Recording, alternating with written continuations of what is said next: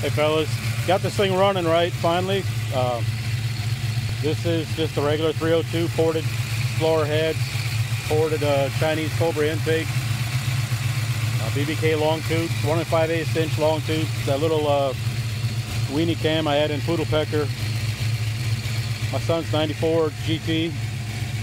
It rained yesterday, so it's all kind of nasty, and it's springtime in Florida, so there's all kinds of garbage falling out of the sky. It's got an H-pipe and Jones big bore, 2.5 inch mufflers and tailpipes. I think it's idling around 900 or so.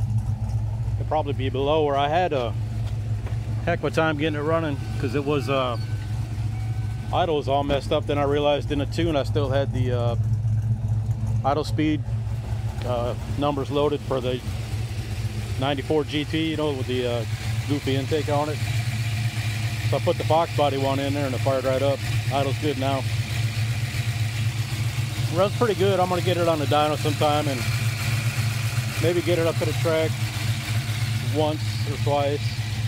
I can only run drag radials because he's got Cobra brakes on it, and we don't have the the stainless steel brake lines with the short banjo bolts, so we can run the 15 and 15 by 10 slicks.